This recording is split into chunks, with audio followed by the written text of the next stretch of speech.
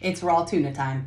Oh yeah. The other day I ate an entire tuna steak raw and TikTok deleted my video. And a lot of people were mad, but here I am to please you and eat this for you and for myself because it's delicioso. Here she is in all of her glory. And as always, the lemon and then the soy and what you guys have all been waiting for. The raw tuna. Mama Riles is the one who got me doing this.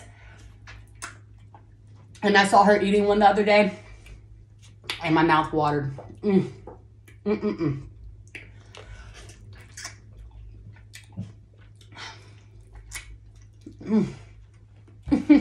I honestly wish I could eat this more than once a week, but I can't.